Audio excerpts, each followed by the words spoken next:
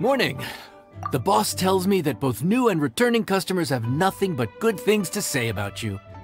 I have to admit, I was a little worried about throwing you right into the deep end, but it looks like you've got what it takes to handle the day-to-day here. So it should be plain sailing. Well, just as long as we don't run into any extremely picky customers with unreasonably specific requests. Oh, have you had someone like that before? Of course!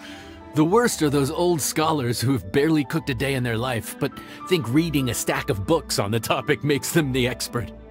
They criticize you for no reason, claiming your cooking method isn't faithful to the original, or that the flavor profile isn't authentic because you used an ingredient that wasn't in their beloved centuries-old version of the recipe.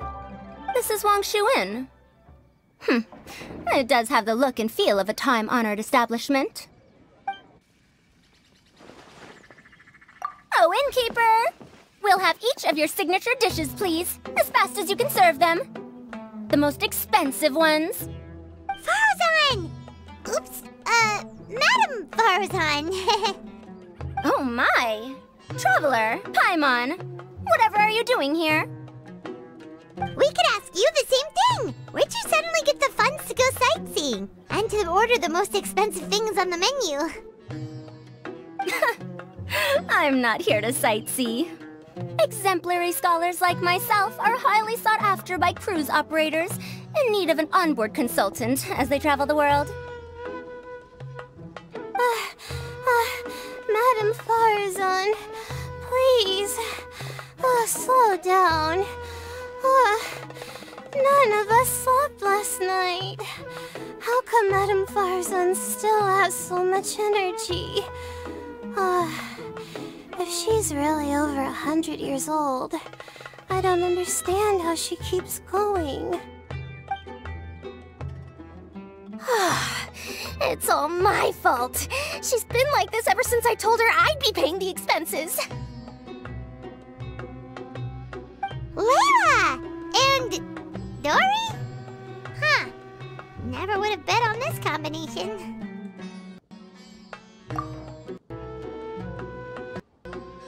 Temporary chef, huh?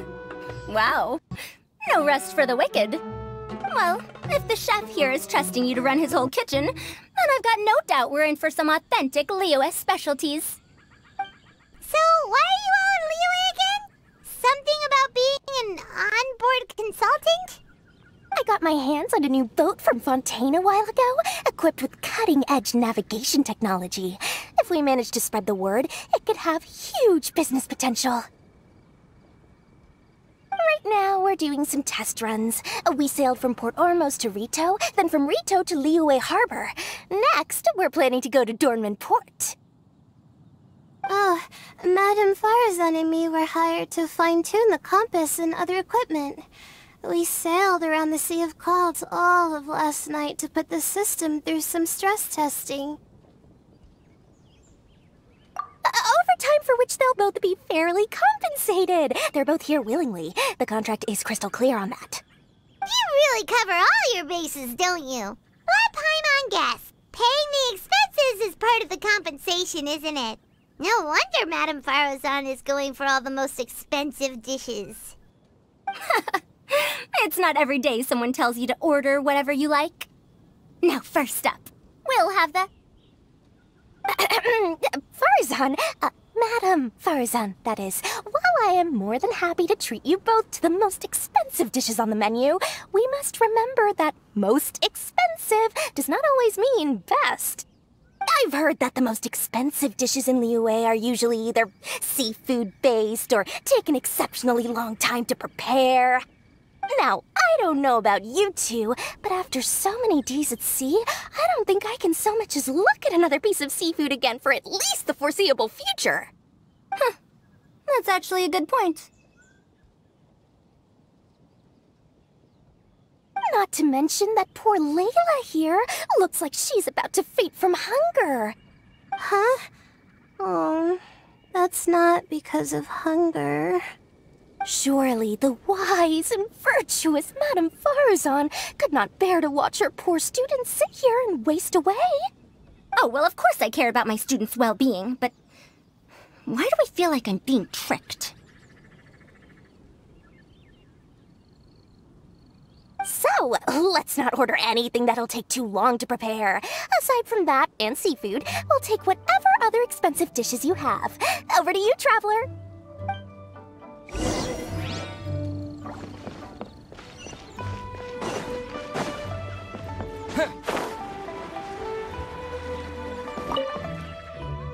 So, expensive, but no seafood, and nothing that takes too long to cook.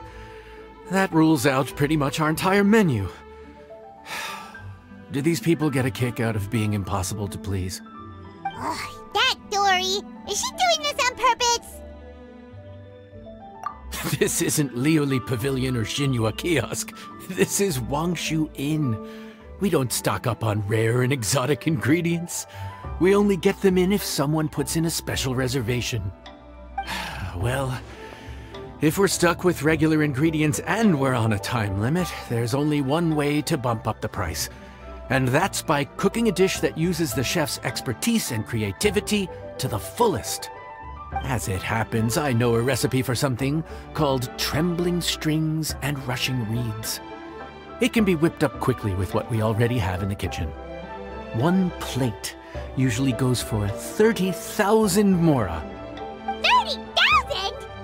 But if it's quick to make and isn't fancy, what exactly makes it so special? Quick doesn't have to mean quick and easy. To perfect this dish, you need expert knife work and very precise control over the heat. You have to finely slice several different types of meat into fine threads, knead them together into strips, then gently stir-fry them in the pan. What you end up with is a whole variety of flavors that come through layer by layer. This dish is unique in offering a harmonious blend of multiple kinds of meat, all cooked to perfection, while still bursting with their own distinct flavors. Do it right, and you've got a culinary masterpiece in your hands. But if you botch it, it's just a bunch of meat thrown on a plate. Oh, Paimon gets it now! So this dish gets its value not from the ingredients, but the chef's expertise! Now, don't worry. I can take care of the kneading and other prep work for you. You just focus on bringing it all together. Believe in yourself. You can do this! And if you mess it up, Paimon will still be happy to eat it.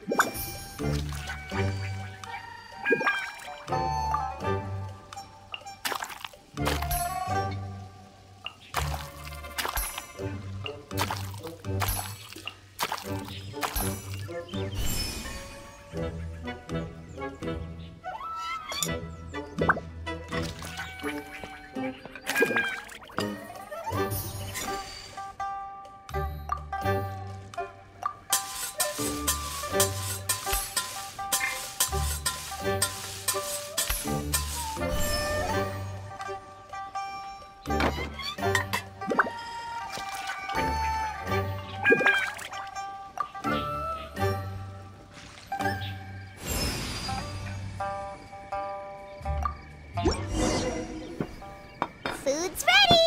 Please enjoy! Ooh, smells delightful. Oh, we meant to ask, have you two eaten breakfast yet? If not, why don't you join us at the table? Did Dori just offer us a free meal? When did she become so generous?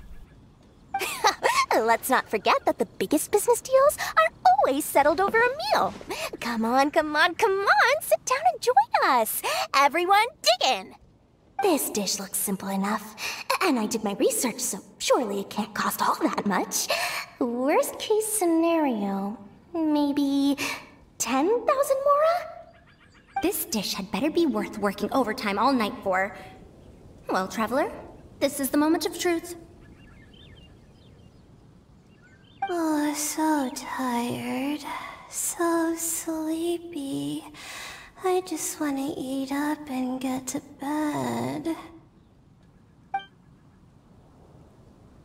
Is this foul?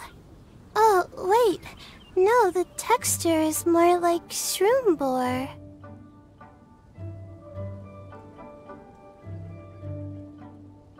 There's a different flavor in every bite. And the discerning palate might detect a hint of something smoked, too. Quite marvelous. How is this made? Ham? But I don't see any ham anywhere. Oh. Haha! So you've noticed? Yep, every single strip is kneaded from several different kinds of meat. Paimon and Yanxiao put in a lot of effort to make it just right. So I'm not an expert or anything, but don't different meats have different cooking times? How is everything in this dish cooked to perfection? Well, you see, that's a trade secret. Wow. So this dish really is one of a kind. That makes the whole trip worth it. By the way, does this special dish have a name? Ah! Paimon forgot to mention that part. The dish is called Trembling Strings and Rushing Reeds, alluding to the way that the different threads of meat are woven together. And also, the complex layers of flavor, yes? Akin to the harmonies of a musical ensemble. The name, if I'm not mistaken, is a Liyue idiom that evokes a vigorous orchestral performance featuring both stringed and wind instruments playing together. Quite an apt name for this dish. how did you know all that? Every student has to master at least 20 languages before they graduate. Wait, is that not a requirement anymore? Huh? Oh, that used to be a thing? Oh, Paimon almost forgot that you're also from Haravatat. So, anyway, how much does this dish cost? Oh, don't worry, not too much. That'll be, 30,000 more, please and thank you. 30,000? About that, Paimon, traveler, I merely invited you to join us at the table, did I not? I don't believe I committed to paying for you. So, perhaps we could split the bill accordingly?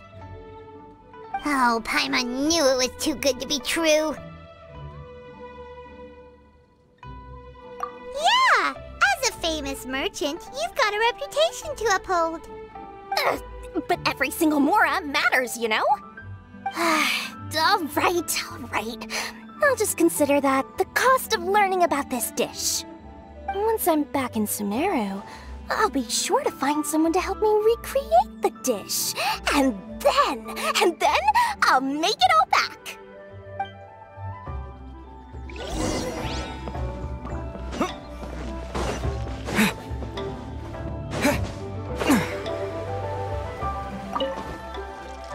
We're off to a good start this morning. Keep up the good work.